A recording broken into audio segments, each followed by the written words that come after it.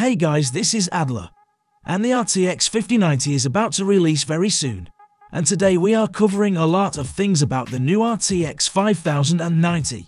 RTX 5090 gives incredible performance in the upcoming high graphics games, which is really good for those who want resolution and great FPS at the same time.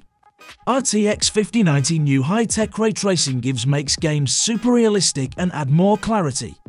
The RTX 5090 new technology gives massive boost to the graphics, which makes upcoming games super realistic. RTX 5090 gives smooth FPS with 8K graphics in the high graphics big games titles.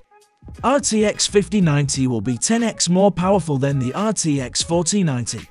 Perhaps the design is almost much similar like the RTX 4090, but RTX 5090 design is gonna be much bigger. RTX 5090 will be released in 2025 winters with an expected price of $3,000.